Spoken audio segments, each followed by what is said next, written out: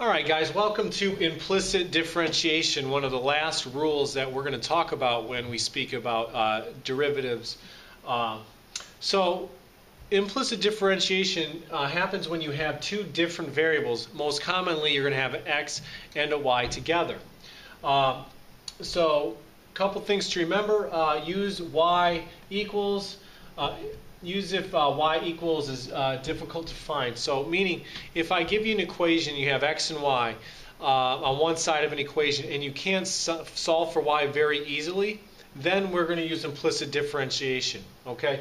Implicit, so a variable is not explicitly defined. When we have y equals something, say y equals sine of x, that's explicit. That's an equation explicitly solved for y. So if we can't get y equals easily, we're going to use implicit differentiation. And a couple key things. When you take the derivative of anything that involves y, you take the derivative normally, but then you have to multiply it by y prime of x or dy dx. Now mostly I'll show you this, dy dx. Then you have to resolve for dy dx. Okay, this would be the derivative. So you're looking for the derivative, so you want dy over dx equals some function. Okay, so those are the key things. Remember that when you take the derivative of y, pretend like you're taking the derivative of x, but then multiply it by dy dx. Okay, resolve the equation then. So let's look at some examples.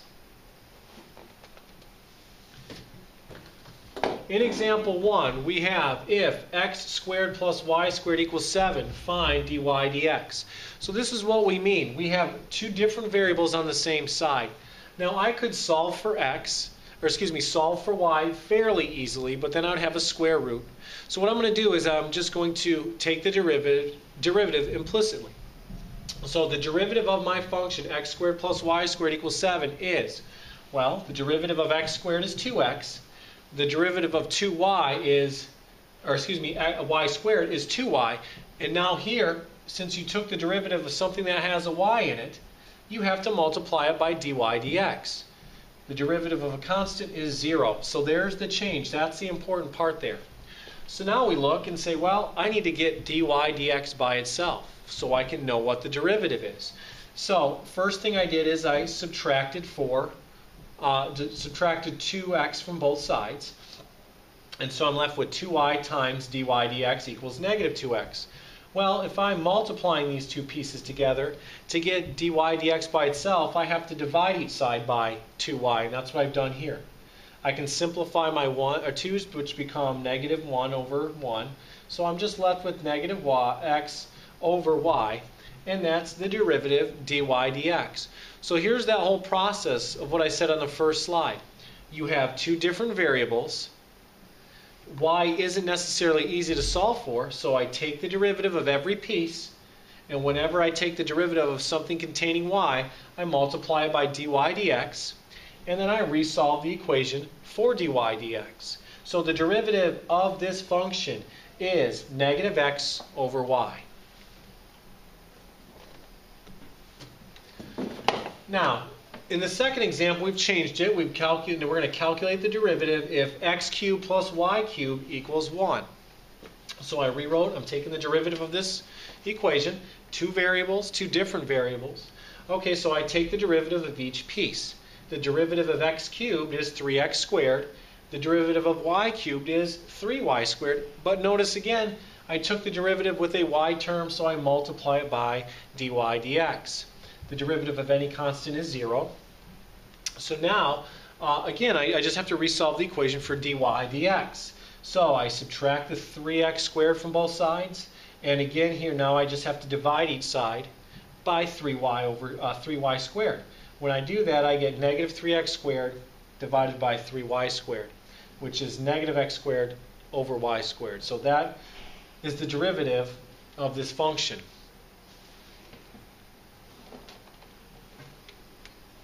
We're going to get into some more challenging problems, and this is one of the more challenging problems that you're going to see, particularly when you look at differentiating x cubed minus xy plus y cubed equals 1. I rewrote the derivative here. I'm going to take the derivative, and notice I boxed here in red xy. That's the product rule inside here. So that gets really tricky. because you're going to have this minus sign. So let's take the derivative and see what we get. The derivative of x cubed is 3x squared minus the quantity in green now is the derivative of that product rule. X times the derivative of, first times the derivative of the second plus second times the derivative of the first. So x times, well, the derivative of y is just 1, but since we took the derivative of y, I have to multiply this by dy over dx. Plus second times derivative of the first. Now second times the derivative of x is 1, so we're just left with a y here. Now you might say, well, why isn't this y term multiplied by dy dx? And the answer is we didn't take the derivative of this y. Remember, first times the derivative of the second plus second times the derivative of the first. So that is just alone. So I close off my parentheses, plus the derivative of y cubed is 3y squared. I took the derivative of a y term, there's the multiplication dy dx. Derivative of a constant is 0. So it's important to know that we have two terms with dy dx now, inside and right here. So the first thing I did is I just brought the 3x squared over. I subtracted that from both sides, and then I distributed the negative. I have negative x dy dx minus y plus 3y squared dy dx equals negative 3x squared. So the only thing I did here, again, I brought this term over, and then I distributed the negative. So here we are. Now, if we're solving for dy dx, and two terms have dy dx, you have to get dy dx alone. If two terms have that in common, factor out the dy dx, and that's what I've done here. This term and this term have the dy dx. So I factored it out. I also snuck the y term over here already. I just added the y. And so when you have these two terms here, just these two terms, I can factor out the dy dx, which I do, and I'm left with negative x plus 3y squared. And that equals negative 3x squared plus y. To get dy dx by itself, divide by this term. And I've done that here. So here's my derivative. I've got dy dx by itself. It's negative 3x squared plus y over negative x plus 3y squared. And so please be careful. This is a tougher problem with a product rule. Okay, that minus sign here is can be very costly. A lot of times we only give it to the x, but it's the whole thing minus the product, the derivative of xy. So the derivative of our function is here.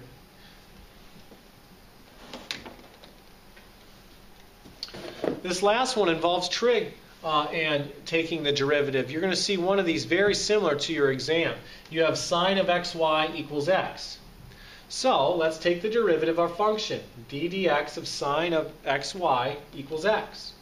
So you're going to take the derivative like you would. Derivative of sine is cosine of the inside times, there's another product rule in there, x times y. So first times derivative of the second plus second times derivative of the first. It's the same thing from the last problem right here. Same thing, xy.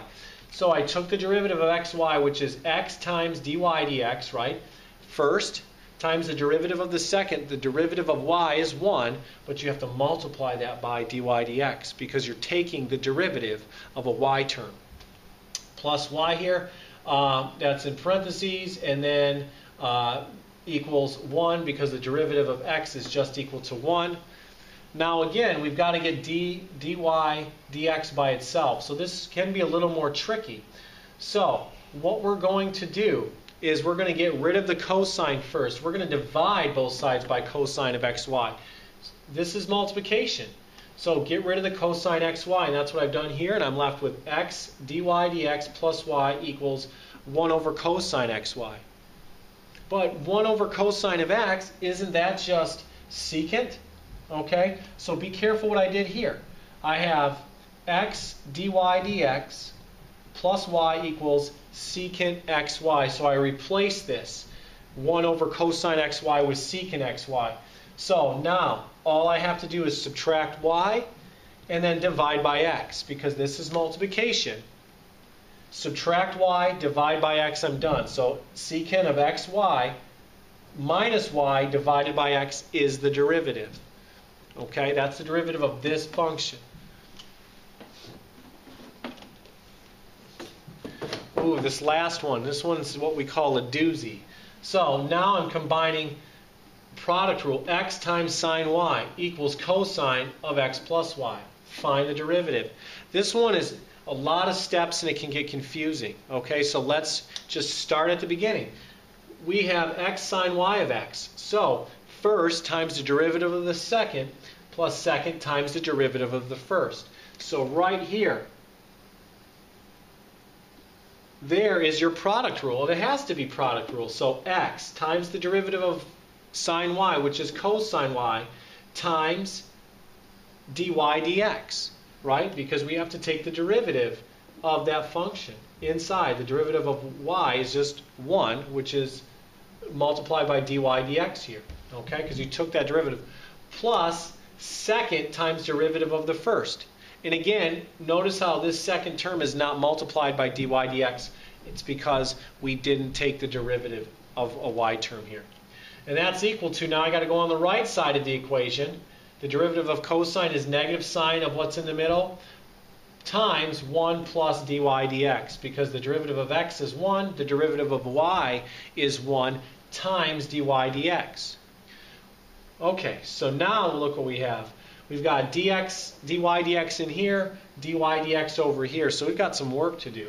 So what I did first is I distributed the x to both terms. So you have x cosine of y, or excuse me, I just rewrote this, didn't distribute, my apologies. So I have x cosine of y plus sine of y equals, I distributed on the right side, my apologies. So I distributed negative sine of x plus 1 times 1 is itself, minus sine of x plus y times dy dx. So I distributed here and just left off the parentheses here. So the big thing here is the distribution on the right side. So now I've got my dy dx terms on the outside. So what did I do? I added this term over. So look here in red. Dy dx x cosine y plus dy over dx sine of x plus y, and I snuck this guy over here as well. So look at the right side, negative sine of x plus y minus sine of y. So I brought this term over and brought sine of y over in this step here. Now I can factor out the dy dx. Two terms with this same term factored out. So I factor out the dy dx and I'm left with x cosine of y plus sine of x plus y equals, I just left the right side alone. Now to get dy dx by itself, all I have to do is divide by this expression here. And that's what I did. So my derivative is negative sine of x plus y plus sine of y. I've actually factored out that negative here because they were both negative, divided by x cosine of y plus sine of x plus y. So that is implicit differentiation. When x is or y is not easy to solve for, and when we have two different variables together, we use implicit differentiation. Okay? Remember that anytime you're taking the derivative of a y term, it has to be multiplied by dy dx. Once you take the derivative, you have to resolve your equation for dy dx. We've seen some examples where only one term has a dy dx, and the last few we've seen multiple terms with dy dx. Okay? If you have any questions or comments, please email me at nicholas.bennett@dc.gov, or you can type them below, and we'll see you next time. Thanks.